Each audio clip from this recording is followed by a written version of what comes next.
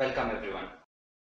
So once we are done with today's module, you should be good enough to understand following points, as in you would be able to identify and use inbuilt Java packages. The packages which we are going to see today are java.lang, .io and .util. We are also going to study what wrapper classes are, and then we are going to understand what collections framework is. We would also learn various data structures like array list, vector, and queue, and all those things. We would also learn what is a set, hash set, and a tree set. We would finally finish things off by learning what is map, hash map, and hash table. So this pretty much covers our fifth module, and this would pretty much wrap up our so-called sessions on Java Essentials. So let us continue with the first topic of discussion.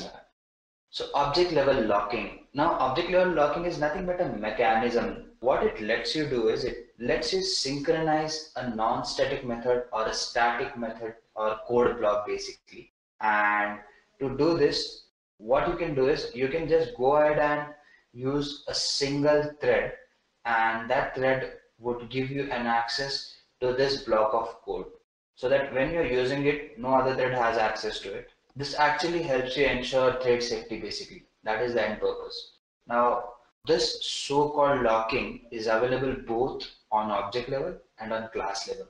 Now, we know that object level locking would be used when we are using non-static classes. So when we get into something called as static data and we are concerned about static data thread safety, in that case, what we do is we use locking for so-called, locking which is called as class level locking basically. We are also going to see something called as inbuilt Java packages. Now, to name a few, we have something called as Java.io, Java.lang, and Java.util. So let us start with java.lang basically.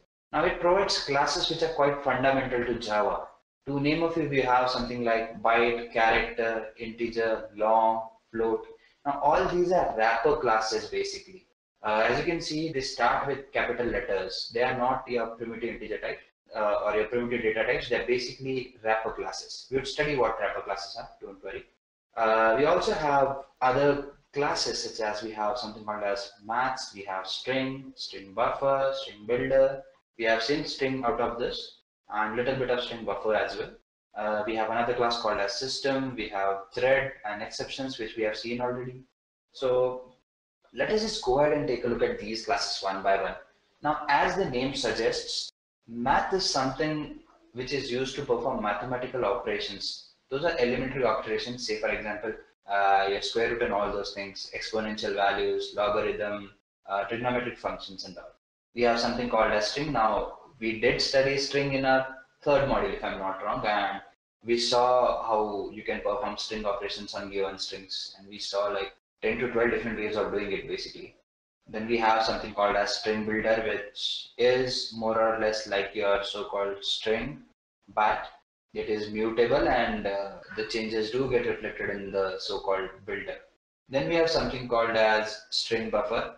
String buffer and string builder are both like your string, but your string buffer, as I told you, is mutable and it is thread safe. Your string builder is not thread safe. That is the only problem it has, or the only difference is what I would say basically. We also have something called as system.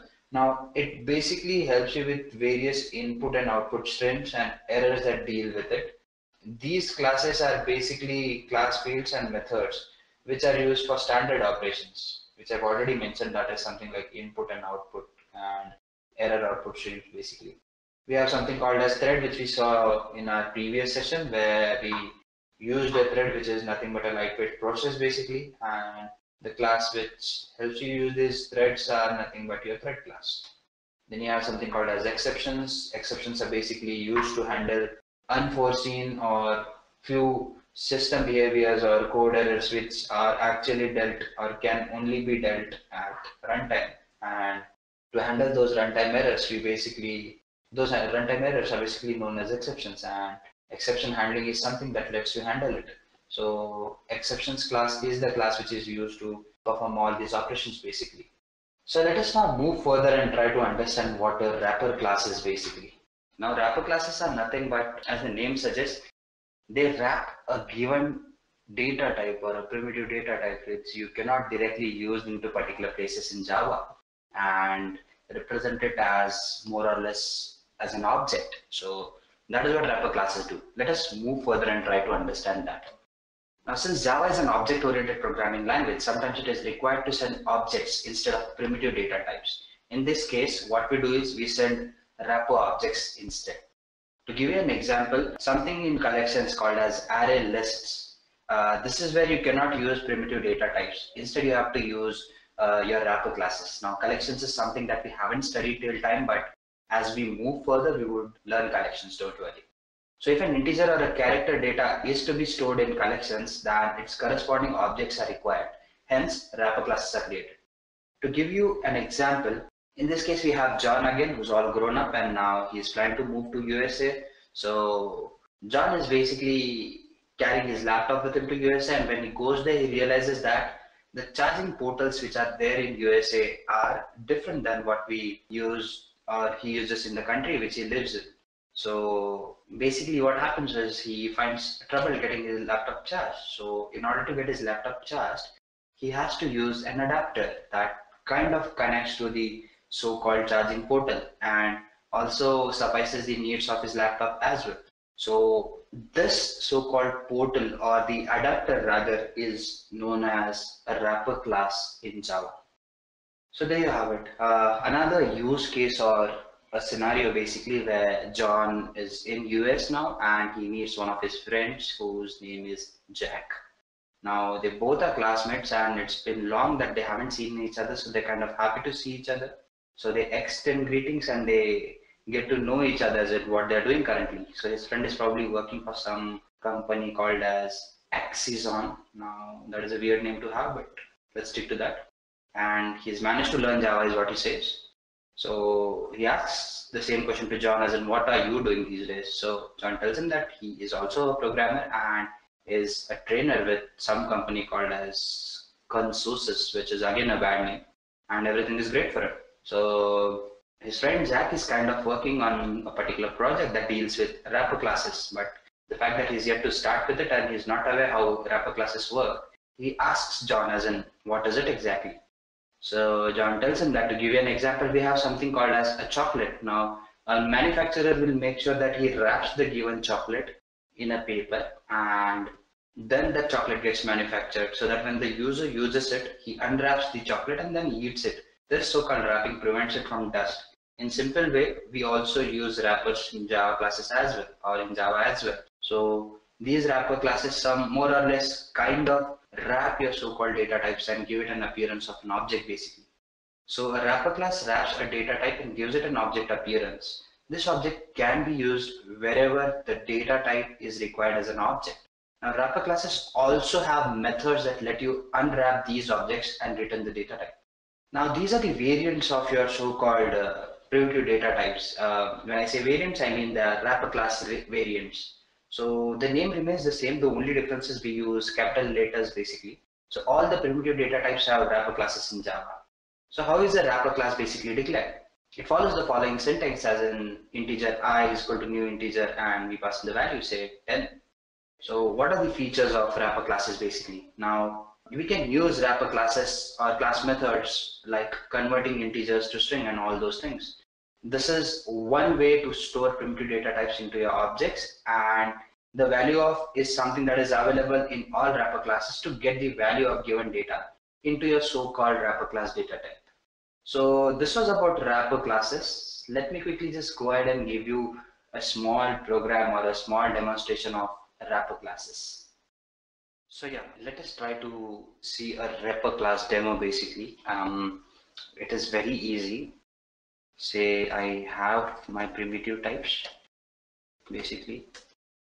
Now to give you an example, I have say int I and I pass in a particular value to this int, say 10.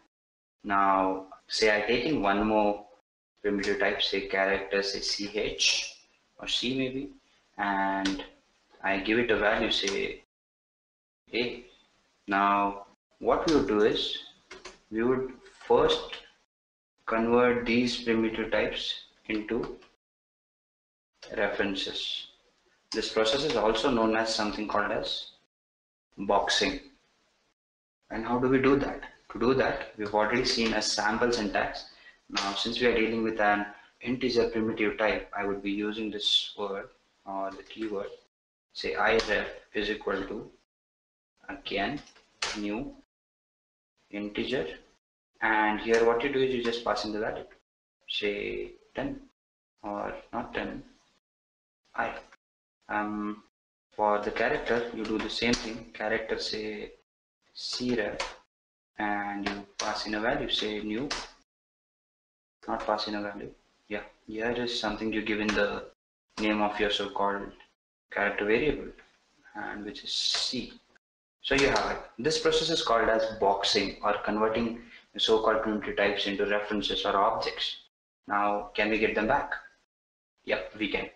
So get the primitive out of the object, and this process is called as unboxing.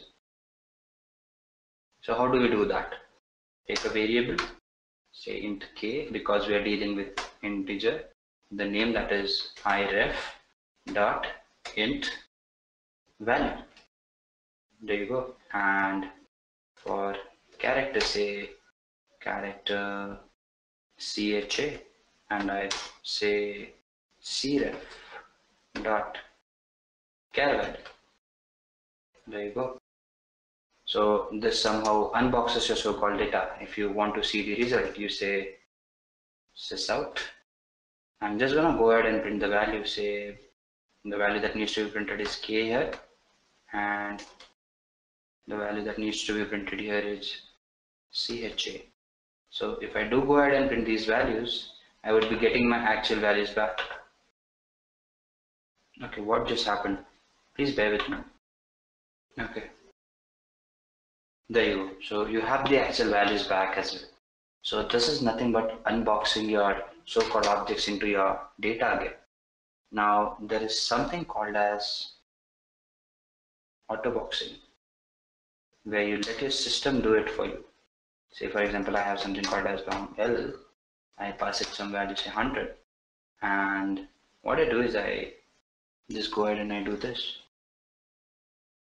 What will your system do here is, basically it will convert your long lref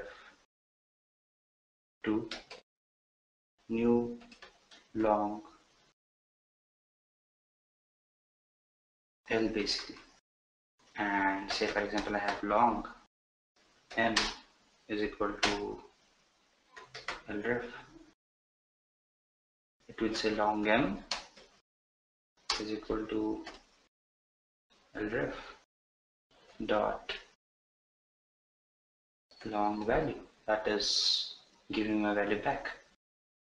And this is something that is called as auto unboxing. So this was about Wrapper classes. Thank you.